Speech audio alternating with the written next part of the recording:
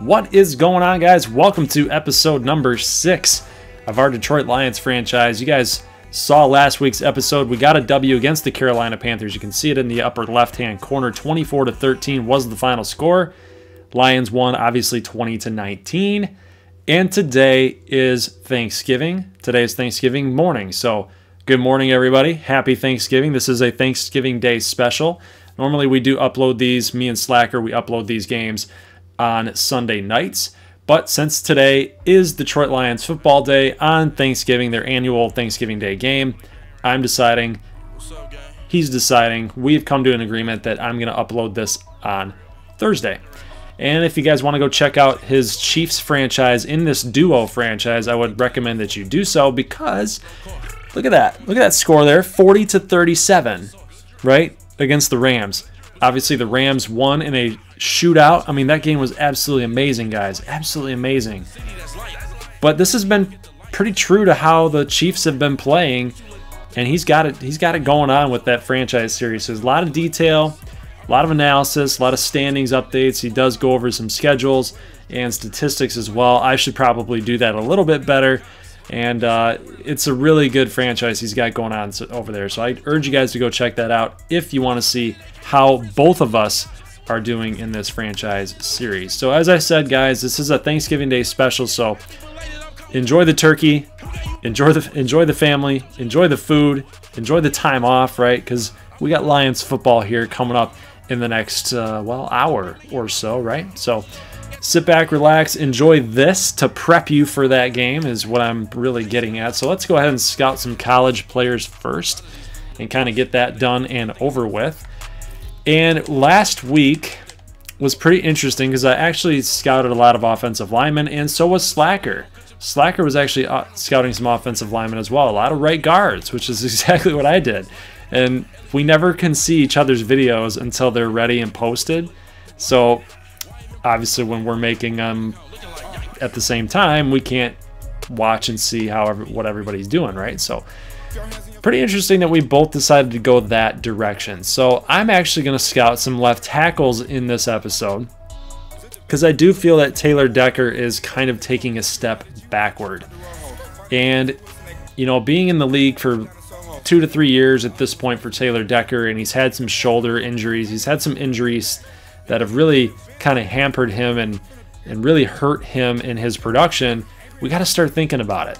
Possibly a third rounder like Yadni Kajusti. Maybe even a right tackle that we can move over to left tackle, right? There's Bobby Evans. He's a power guy. Caleb McGrary. Jaywan Taylor from Florida. So these are some pretty, I don't know, pretty harsh ratings on these guys. I mean, I think there was somebody, I think Paco, I believe you were telling me that with that franchise guys draft class, there's not a lot of 75s. Not a lot of 75s, not a lot of high 70s. It's like a low 70 type of players. And I think that's grindy. That's grindy. It's not too casual, which is really what that franchise guy is all about. He did work for Pro Football Focus, right? So it's definitely got that feel to it. And I'm going to just stick with some offensive linemen here. We're still going to go with Wisconsin type of guys here. Michael Dieter, left guard, power guy, 6'6" at the guard position, impact block, run block. That would be huge for us, especially as Stafford kind of gets a little bit older. We can start utilizing Kerryon Johnson a little bit more, like Garrett Blunt. I don't know how long he's going to be around, though, Detroit. But the point remains, that would be a pretty good pick. I don't know where he's going to end up, though. I mean, if we look at the all positions, it looks like he is all the way down at number 18. So we might be able to grab him. Might be a really good pick for us here down the road. Obviously, I want to take a look at like Andre Dillard or possibly Greedy Williams to help out Darius Slay. But yeah, we definitely need to focus on some other positions here in next episode, and we'll do that. We'll definitely do that.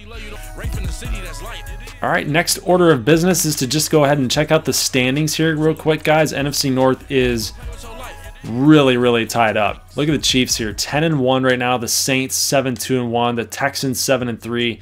This is near the top, it's pretty realistic, right? The Texans are, in fact, 7-3 in real life. The Titans, I think they're 6-4 now. I think they dropped that game just recently against the Colts. The Browns at 7-3 flip that, and that's what they are. The Giants, not so much. 49ers, not so much. Cowboys, they're 5-5. Ravens the Ravens are 6-4. Colts, so this is kind of accurate. There's a couple teams down here, like obviously the Bears, the Raiders don't have 5 wins. You know, the Packers are kind of struggling right now. The Redskins should be a little bit higher, but for the most part, well, 4-7 for the Rams. For the most part, it's right in the middle. It's right in the middle, and obviously this is a sim. You know, you're not going to get exact results, but if we can take a look here at the NFC North here, 5-5 are the Bears, Lions, and the Vikings, or Packers. Vikings are 4-6, so it's anybody's division. It's anybody's division, and I probably shouldn't have backed out of that, but I did anyway. So let's check out the AFC West for Slacker. It's pretty much his division. It's the Chiefs division all the way. There's nothing, no qualms about it. No issues here. He's got it wrapped up, unless he goes on a terrible, terrible losing streak and the Raiders somehow go on a miraculous winning streak. I doubt that anything like that's going to happen, though. Saints 7-2-1. Looks like they've got a good hold on the NFC South. Giants, Cowboys, and Redskins. Eagles at 1-9. Good Lord. It looks like it's going to be the Cowboys and the Giants. Redskins could possibly make a run, but I'm not counting on it. I'm not really counting on that. 49ers, Cardinals, Seahawks, Rams. Could be anybody's division there as well. AFC North, the Browns. Bengals and Ravens, well up for grabs. AFC South, the Titans and the Texans and Colts. 3 teams in that race. AFC East, ooh. I remember I was talking about it's the Patriots and everybody else. Well, the Bills are 5-5, the Dolphins are 5-5, and the Pats are 5-5. So just like the AFC North or the NFC North, this is going to be pretty interesting come down to the wire, unless the Patriots can, like, you know, just totally get on that big time winning streak that we know that they can pull off and win that division. So there are your standings, guys. Let's get ahead and get in that game here. 12:30. There we go. Why is it AM? 12:30 AM. They're playing at. They're playing in the morning. Oh, good. That is.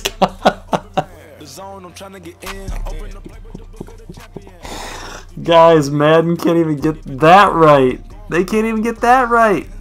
They say 12:30 AM at Ford Field, but look at the very top left corner. 12:30 PM. Oh, I swear, this game is comical. It just makes it just, oh my God. It's funny. All right, well, with that said, you know what? I'm thankful. I'm thankful for the EA developers to put that in that game, to put that in this game. That made me laugh. I'm thankful for EA to make me laugh. All right, guys, let's get into this gameplay against the Bears. All right, guys, you know what time it is. It is time for some Thanksgiving Day football here between the Detroit Lions and the Chicago Bears. The Bears and the Detroit Leones.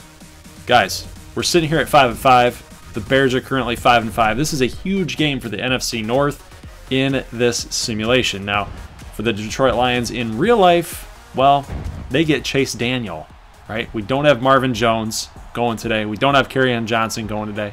So although some things in this simulation might be a little bit off compared to what's going on in real life, I tried to do my best as far as the uniforms are concerned. So we get the football here to start off the Thanksgiving Day kickoff 2018. And guys, I'm looking to do some damage early with Matthew Stafford and this defense for the Chicago Bears, because you know what? We got to attack. We got to attack them early. Don't let them dictate and don't let them set the tone of the game. So you guys can see here already the first play of the game. We're sending Kenny Golladay deep on this play action pass here. And look at this. Chicago doesn't know what the heck hit him here. Great catch. Great throw. The bench is saying, no, no, no, no. He didn't get that in. Oh, yeah, he did. He's Kenny Golladay. He is Megatron Jr., right?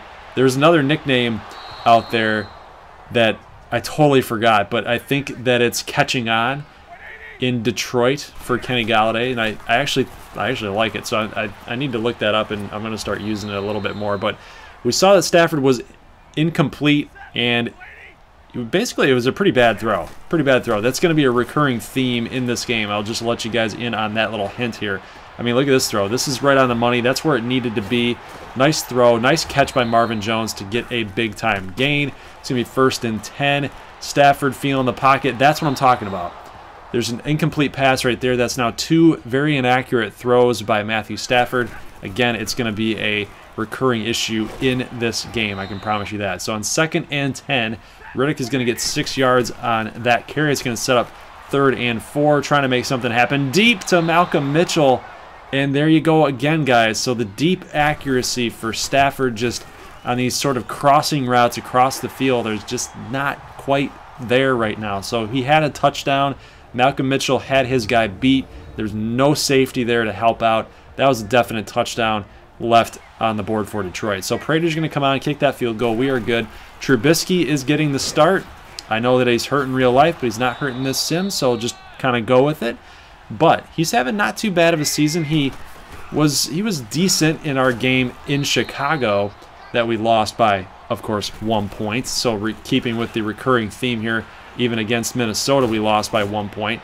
Tariq Cohen and Jordan Howard, the running backs, we're going to have to watch out for these guys. You know, Trubisky likes to do a lot of crossing routes, a lot of drags, a lot of slants and check downs. So he's that West Coast type of quarterback, right? He's not going to really throw it deep a whole bunch on you, right? So we got to definitely try to play a little bit of zone, sprinkle in a little bit of blitz, a man blitz, you know, really get him to feel under pressure, try to get the throw off and make an inaccurate pass. But utilizing that run game is what they've been doing here in this sim a lot lately, and we can see that Jordan Howard and Tariq Cohen are splitting some carries here. They're already up to the 18-yard line, and Trubisky, inaccurate throw there. That should have been a penalty in my opinion. Taylor Gabriel actually was out of bounds, came back in bounds, caught the football. That's illegal touching. Should have been pushing them back. I don't know if it would have pushed them back far enough to where Cody Parkey wouldn't have made it. But nice catch there by Kenny Galladay on 3rd and 10.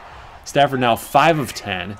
You can see his inaccuracies going on in this football game, and Galladay really helped him out for sure. Galladay helped him out. His receiver, Stafford's receiver, was for sure helping him out there on that pretty wild pass throw right there. But look at that, even to Luke Wilson, right? That just over his head. He was wide open on that wheel route and just couldn't make it happen. Stafford throwing complete though to Kenny Galladay, who makes another big catch for the Lions offense. Still 3-3 here, first quarter, 1:40, and look at Khalil Mack bearing in on Stafford, and unprotected was Matthew, and he's going to go down. So Stafford and the Lions are going to have to settle for another field goal. It's 6-3 now, and as the first quarter comes to an end, Jordan Howard runs out of bounds and is going to pick up well more than the first down and what they needed. So 3rd and 7 now. Here's a situation that we can get a stop, and we do, as great play out there by Tavon Wilson to knock the ball loose.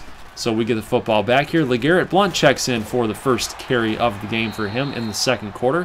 1 rush for 16 yards. So LeGarrette Blount in that Lions offensive line, pushing forward, pushing through, getting the job done. I like it. I love it, but we need more of it. Luke Wilson going to get that hook route. Nice job there by him. Kerryon Johnson going to get stopped short, and we're going to go right back to him. He's going to get the first down and more. So we're starting to run the football a little bit here against this Bears defensive front, and Stafford is going to actually take it by himself and pick up the first down. That's 1 rush for 10 yards. 1st and 10 after that play. And Stafford, look at this, on the crossing route to Galladay again, guys. Cannot complete the pass. It's going to be 2nd and 10, and he's not really even under any pressure right now. Just for whatever reason, that mid to deep accuracy right now is just not there. So we got to focus a little more on the short, quick passing routes. I mean, those comeback routes he can hit. But look at Marvin Jones. Look at Marvin Jones with the moves. He fell down. He fell down coming back on that comeback route to make the catch. Got back up, did a juke, dives into the end zone to avoid the safety. Look at this. Down, juke, Go, baby, go, baby, go. Turn on the Jets. Get in the end zone. Touchdown, Detroit. It's going to be 13-3 now here late in the second quarter. We got 3:48 to go, and Sims is going to take it all the way, guys. So that one hurts. That one hurts really bad. 53-yard strike on what should have probably been an easy tackle to be made. And yet again, shooting for T.J. Jones up the middle. Actually, no, he was not shooting for T.J. Jones. He was shooting for Theo Riddick on that angle route, and he threw it over his head to T.J. Jones, and he couldn't even make the catch. So yet again, the inaccuracies are showing here, and Detroit's going to have to punt the football back to Chicago. Still 13-10, and as we see here, Tariq Cohen's going to pick up the first down here. 46 seconds left. Matt Nagy, head coach, calls a timeout. Still 46 seconds to go. 13-10, and we're bringing a little bit of pressure here, bringing the blitz. Taylor Gabriel makes a reception, a little bit short of the first down marker here. 2nd and 1 with 29 seconds left to go. Chicago is not using their timeout right now, trying to use it for the later seconds of the second quarter. And look at this. Tease Tabor comes up huge, totally reads the route, picks Trubisky off. And guys, that's pretty much going to end the second quarter. But we're not done yet. We're not done yet. But we're trying to shoot for this end zone, trying to get a big play that's going to pop. And of course, as we try to run one, we get a holding call on TJ Lang. So it's going to set us back. It's going to set us back, of course, right? 10 more yards. Actually, with the result of the play, it's going to be 1st and 17. And as Kerryon Johnson tries to get up the field, it's going to be a face mask call, right? So we're going to get a little bit of that yardage back with holding call against Frank Ragnow. So now 2nd and 17. That's a loss of down. 6 seconds to go. Do a little play action play. Try to do it. It's almost like a Hail Mary in this game, right? We're going to find TJ Jones for a big game, but it's not going to be enough. I was hoping for like him to break a tackle and go all the way. It could have happened. Never know unless you try. And just didn't. Just didn't. So we go into the half with a 13-10 lead, where it's a pretty close game, guys. Rushing and passing yards wise, defenses are playing pretty solid. Quarterbacks are, missing some receivers downfield. Big play here by Ezekiel Ansah to get it to 3rd and 19. So Detroit gets the football. We don't do anything with our possession. Chicago now back with the football here, 3rd and 10, and he's going to find Taylor Gabriel. But look at this, pass incomplete as Quandre Diggs with the pass breakup. So I like what I see there, but look at Stafford trying to find Galladay. And he can't. He led him out there way too far, and Detroit's going to have to give the football back to Chicago yet again. Here's a nice run by Jordan Howard, only going to get about 3 yards there. 3rd and 7. Trubisky's going to find Allen Robinson for a big first down with 2:45 left to go here in the third quarter. About 1:40 left to go now. Jordan Howard on this reception not going to be good enough, so Chicago gives the football back to Detroit. So it's like two heavyweights here trying to punch each other back, punch each other in the mouth here. We got to go back, regroup, come back, keep fighting. So we see that Stafford and the Lions try to shoot for that play yet again, and Galladay just can't get there, guys. He's leading them too far. Stafford's leading them too far. And then when we try to go to the underneath route, nothing doing. Gonna find TJ Jones, though, on this play, and we do get the first down, but guess what? A flag. A flag. We keep going to the same play because we know that it's working. It's working against this defense, but we always seem to, there's always something that's going on here to set us back. So it's going to be 3rd and 20 after this holding call by Eric Decker.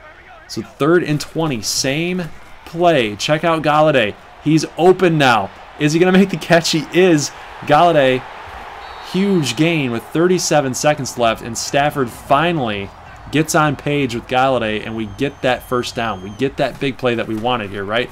Same play. Same play. And look at this. But guess what? We're going to use the comeback route. We're going to audible Galladay to a comeback. He's going to get a 20-yard reception here. And look at this. Look at this. Same play. Same play. But guess what? Wilson going on a fly. Opens up that safety. And check out Kenny Galladay with the huge reception. Ball was floating all the way down to the ground, and Galladay was able to position himself perfectly to make that catch. Did it touch the ground, though? That's the question. They are reviewing it, but it looks like for the first couple seconds there, he does have possession of it. He gets his hand underneath the football. It's going to stand, guys. It's going to be 20-10 Detroit with 7:27 left to go here. Here's a reception to Tariq Cohen. It's going to be 3rd and 3. Little run to Jordan Howard, and look at this, guys. Nobody's going to catch him. That's Christian Jones and Glover Quinn, and guys, no match. No match. You can't catch Jordan Howard when you're that quick. And here's Kerryon Johnson when Detroit gets the football back. He's going to fumble the football, guys. So a huge swing in momentum here, possibly, if Chicago can get a touchdown on this drive. Right? Not good. Trey Burton almost going to get a first down here. 2nd and 10. Now 3rd and inches after this play. 4:21 left to go. And a false start penalty is going to get called on Chicago. It's going to set them back to about 3rd and 5. So here we go, 3rd and 5. Huge situation here for Detroit's defense and these Detroit fans who came out in droves to go watch their team play on Thanksgiving. Only going to get a yard to Sims out there on the left. He will roll out of bounds. 4:13 left to go as Cody Parkey kicks this up and good. So now we got a tie football game here. It's been, like I said, it's been like a slugfest going back and forth, back and forth, back and forth. Here's Theo Riddick getting a carry at 3:34. Personal foul, face mask being called on Chicago. It's going to send us all the way up to the 48-yard line here at 3rd and 11. 3rd and 11. Stafford trying to get our guys in a field goal position, and Theo Riddick makes the reception on the angle route. Nagy calls that timeout. Pretty smart to do that. Gives his offense a chance with 2 more timeouts to go and a lot of time left in order to try to get a touchdown. Good job by the Bears defense, though, to shut us down and only settle for the field goal. We got 1:26 seconds left, guys. 23-20. Defense has to come through. Enough pressure on Trubisky here. If Deshaun Hand probably got his head turned around, that was probably going to be an interception. I'm not going to lie to you guys. Probably should have been a pick to end the game. So 1:23 here, 3rd and 10. Big down here for Detroit and Chicago each, trying to vie for this W here, making plays. And look at this, pass complete, but incomplete as Christian Jones knocks the receiver out of bounds. Knocks him out of bounds in midair. Here's Tease Tabor trying to make a nice play on the receiver, but guess what? The back shoulder throw by Trubisky is going to pick up the first down. Trubisky trying to roll to the right. He's only going to get a couple yards, though. It's actually 1 yard to be exact, so it's 2nd and 9. 2nd and 9, Nevin Lawson with the tackle. 47 seconds left. 46, now actually 36, excuse me, at the 47-yard line. False start penalty is going to be called on Chicago. It's going to push them back now, 2nd and 14. Things are starting to line up here for Detroit, but we got to come through. We got to play our zones and make this thing happen. Out of bounds throw by Trubisky. Unreal. He can't seem to find it right now, guys. That's 2 big incompletions and some pretty contested throws here on this drive. On a 3rd and 14, false start yet again. So now 3rd and 19. Got some zone coverage here, and Trubisky firing it out to the sidelines to Anthony Miller. And guys, nice play by Nevin Lawson with the deflection. So now 4th and 19. You can't be doing this. Can't be doing this. A false start yet again. So the Detroit crowd really roaring out here at Ford Field, confusing and disrupting this offense for Trubisky and the Bears. 4th and 24 now, firing it deep out there, and Slay has got Anthony Miller covered, guys. It's going to be picked off. And guess what? The Detroit Lions are going to come back home, and they're going to win this football game. Now we got 2 wins straight in a row. Beat Carolina here at home, beat Chicago here at home, and a pretty big game for this team. We are now in sole possession of first place in the NFC North. Obviously, the Minnesota Vikings, the Packers are really trailing us, right behind us. I mean, we're not out of the woods yet, but guys, for now, for Thursday, for today, for week 12, we're in first place. So you guys can see the statistics there. Checking out the Lions here, 16 of 32 for Stafford, 2 touchdowns, 50%. He just didn't really seem to have it, guys. I don't know what that's about. Really don't. A lot of those throws I can usually make. I'm not even manipulating the control stick. I'm really not. So I don't know what was going on with Stafford in this game. Must have been the pressure from the Bears D-line.